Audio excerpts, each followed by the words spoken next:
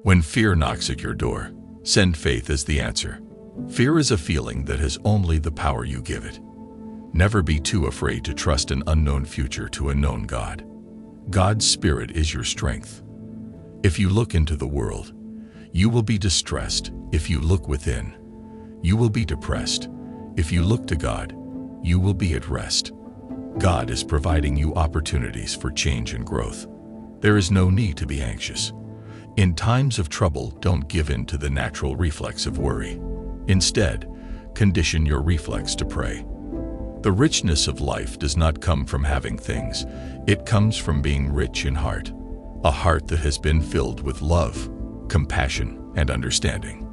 These are the things that make life truly worth living.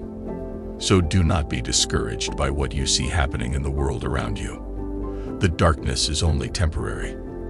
The light of God's love always triumphs in the end.